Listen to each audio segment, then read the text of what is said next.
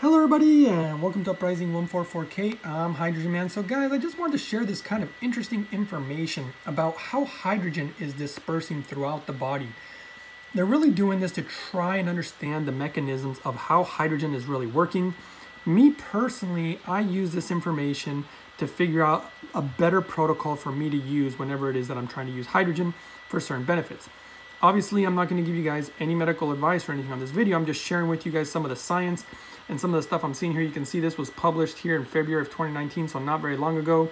Again, you can see that the scientists are Japanese gentlemen here. And this study, obviously, as it states, hydrogen gas distribution in organs after inhalation, real-time monitoring of tissue hydrogen concentration in rat. So here's ultimately one of the, I don't want to say one of the issues, but one of the things that I'm noticing is that this is actually being done with just inhalation of the hydrogen gas. I would be very curious the differences between the results of inhalation versus something like hydrogen water, and also how you would apply the hydrogen water, whether you're doing it on an empty stomach, doing it with food in your stomach, and I believe that all these things will make a difference. But let's just go ahead and start and just look at the abstract here. Hydrogen has therapeutic and preventive effects against various diseases. Although animal and clinical studies have reported promising results, hydrogen distribution in organs after administration remains unclear. Well, guys, I say that it remains unclear because basically they've had times where they show high concentrations in the spleen and the pancreas, and then other times they show high concentrations more like in the liver, for example. And so that's one of the reasons that they're just not completely clear on how this all works, and that just has to do with the way that they're doing the tests. And this one is supposed to be kind of the latest and greatest test that they've done up to date. This is one of the parts that I found very intriguing. The hydrogen concentration was measured, okay, here's the areas: the brain, liver, kidney, mesentery fat, and thigh muscles of rats. The maximum concentration, time of saturation, and other measurements representing the dynamics and distribution were obtained from the concentration curves, and the results obtained for different organs were compared. So let me just show you the things that I'm finding, particularly interesting. These results provide the fundamentals for, basically they're trying to find out the mechanisms right here. They're trying to find out the underlying mechanisms that hydrogen gas has on mammalian systems. But again, I think this is going to help us understand how to use hydrogen more effectively because of the way, we already see in science that usually the water works better than the inhalation typically. But I think it just depends on, what part of the body you're trying to target and other things also, which I won't go necessarily into here. But let's just kind of read a little bit of the introduction. Molecular hydrogen has emerged as an attractive medicinal agent due to its therapeutic and preventive effects on various diseases. Several studies on animals have shown that the hydrogen reduces the basically ROS, reactive oxygen species, in tissues and has other antioxidant and or anti-inflammatory effects, blah, blah, blah. Let's see here. I don't want to read the whole thing for you. So here, I'll just kind of go into some of the things that I found interesting in this study. They do say, although hydrogen is produced in the intestinal microbiota, via fermentation of sugars and blah, blah, blah. So even though that we create hydrogen in our body, I think they're trying to understand, why is it that when you artificially administer hydrogen, it provides favorable therapeutic effects? They say it remains unclear. Me personally, I think I already know why, but I'm just going to let, science take its course and eventually figure it out. Now, granted, I don't think it necessarily matters. You see that it works, that's the important part. But if we want to understand how it works later on in the future, I'm sure that they'll be figuring that out. So let's see here. Obviously, despite such promising data and increasing popularity, studies investigating hydrogen gas distribution or dynamics in organs after administration are generally lacking. Again, in this particular study, they're doing just the inhalation. Let's just kind of get to the real meat of the matter. Let me just kind of skip forward here. Definition of hydrogen concentration measurements. No, I don't think I need to hear the definitions. Or basically, they're looking for basically full saturation here. The amount of time that it takes to saturate it by 10%, 63%, 90%. And this figure is not necessarily the most interesting one to me. Let me show you the ones that I found interesting here. Maximum concentration of hydrogen. This is really cool, guys. Check this out. So what we're looking at here is the kidneys, so the amount of hydrogen, and then you can see let's see, here is the kidneys, here is the muscles, mesentery, the brain, and the liver. You can see that the highest levels, so they found more hydrogen in the liver, even when the amount of hydrogen that they were giving, the concentrations or the amounts that were being administered were actually lower than the levels they were finding. They were finding higher levels in the liver, which in their mind indicated that hydrogen is getting stored in the liver. I personally agree with that. I do think that the liver is storing hydrogen. And, you know, you got to remember, the liver has so many functions, guys. I believe it's like over 500 functions. So the fact that it's storing it up and using it, I believe it's probably using it in certain processes, which is one of the reasons that hydrogen just does funny things that they just don't understand. They were using hydrogen gas inhalation, which in my mind is the reason that the brain got these high levels also, because it was going straight to the brain.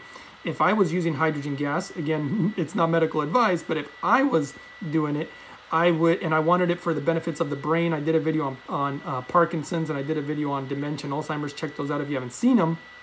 This is exactly what I would do. I'd be wanting to inhale it, but I would be using the water also. I have a very specific way that I've been using hydrogen that I find works really well. What I don't understand is why they didn't do both. Why they did not do the water and also do the inhalation. But if you did the water, again, you'd have to do it very specifically, in my opinion, from making it properly, making sure you're making really good nanobubbles. All these things, in my opinion, are really going to have an effect and kind of sway the results or give you basically different results. So I find this very interesting. They don't know exactly why it disperses. Sometimes they think it has to do with blood flow. Sometimes it could just be the dispersion of the gas. I think it's also very interesting the way that it gets to all these organs as compared if you were making it in the gut. This is why I try to do basically all the different things. I like to do the inhalation, I like to do the water, and I like to do also eating certain foods that will help my body create its all hydrogen also. So you found the lowest levels in the kidneys. This is the reason that if I had kidney issues, I would use hydrogen differently as compared if I had liver issues. And there's been, excuse me, very interesting science about what it does for the liver, kidneys also. But all this again is incredibly interesting.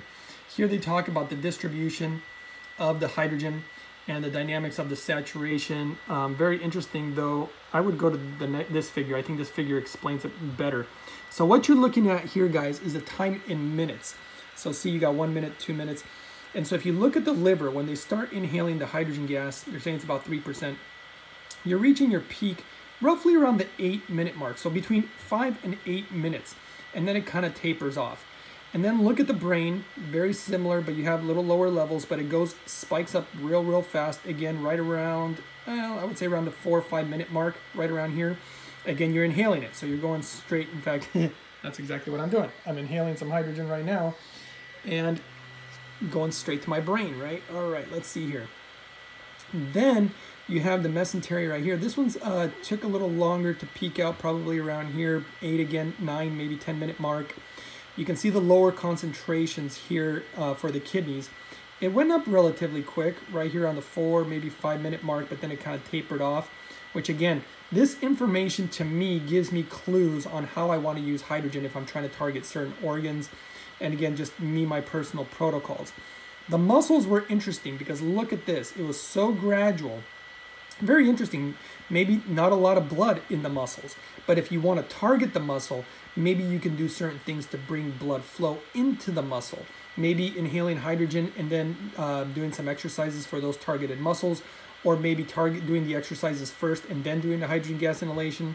So again, this is a really interesting graph to me. They did talk a little bit about the thigh muscle. The hydrogen concentrations increased more gradually in the thigh muscle. And they think a lot of it had to do actually with the type of anesthesia that they were using, because obviously this little guy was not moving. If you're not moving, you're not bringing a lot of stuff into that thigh, a lot of blood or whatnot. Again, this is the amount of time that it took for reaching the saturation levels. So you can see the brain was rather quickly and the liver was rather quickly. You can see the muscles took longer to get that hydrogen in there at the full saturation levels. And you can see that's probably one of the benefits, at least for the kidneys, is you may not get the highest levels, but it did it at a relatively fast time. So that's kind of cool and interesting. I personally think that these results would also change. I won't go into the detail about what my opinions are, but I believe I know how I would be able to change these things and the results in a very kind of unique way that I believe in the future, as I get more involved with this, I'm going to try to give some of my feedback to scientists so they can carry out some of these tests a little differently. The desaturation dynamics was interesting because, again, the desaturation of how the hydrogen would leave, it seemed to leave more slowly out of the muscles. So that's something interesting. It almost like lingered in there longer than the other organs. So I found that relatively interesting, and that may play a difference if you're using water or the hydrogen gas inhalation. Possibly, we're going to have to wait and see. They were using about a 3%, hydrogen gas again inhalation there for this particular test, and I think that was pretty much about it as far as what I found interesting. I just found it very interesting how it affected all these different organs, and how it kind of was stumping scientists because it didn't just, hydrogen seems to just take its own path. Here's where you can see they talked about the anesthesia and how they believe it might have affected the particular blood flow in the muscles because, you're not really moving. And so I also found that, rather interesting. And yeah, I believe that's about it. I just found this study particularly interesting. I thought that you guys might also find it interesting. And maybe I'll try to put a link below if you guys want to read through all this. There is a lot of information here.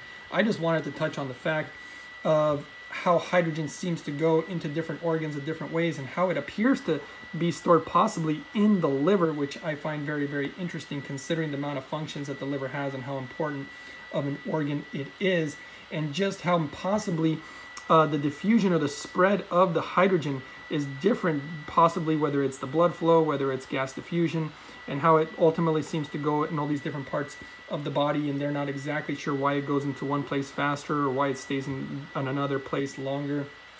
Again, all very, very interesting, and I actually think that these things could be enhanced, but that would be probably there. If you guys want to hear some of my hydrogen theory, let me know. I can share some of my opinions on all that. If you guys just want to see the science, then I can just stick to that. Right here again, liver. It's the highest levels of hydrogen were found in the liver. I don't know if you guys find that interesting, but I find it very interesting that it can actually store the hydrogen. Obviously, our body's under pressure, so maybe the amount of pressure inside the liver allows it to be able to do that. Here you can see that they're actually going to be doing another randomized double-blind study here using 2% hydrogen gas, and that's currently ongoing. And as long as it's less than 4%, it's safe. Like the device I use is 2% also, which is a good and very safe number, for your home, so you don't have to worry about anything crazy going on where it would be kind of maybe possibly dangerous. Let's see here. What else might we see here? Obviously, there's really no negative effects to hydrogen if made properly and used properly, because that's obviously been a big topic on my particular videos, learning more and more about that. And that's about it, guys. Just wanted to share again this with you guys. I hope you found it interesting and helpful. Don't forget to share. Don't forget to subscribe and hit that notification button. But definitely try to share because, again, as you guys know, a lot of people are not able to see my videos or even find them.